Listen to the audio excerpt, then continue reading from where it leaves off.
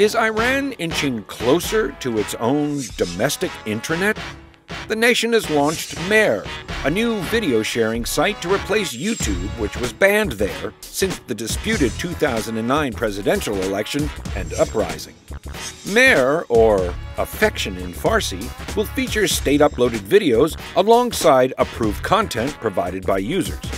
Though the website didn't appear functional in the hours after its launch, a Wire report said it will feature music clips and other homegrown content. No word on whether piano-playing cats will be allowed. About half of Iran's 75 million people have internet access, but many popular Western sites like Facebook, Twitter, and Gmail are also blocked by the regime, leading some to use illegal software to circumvent the government restrictions.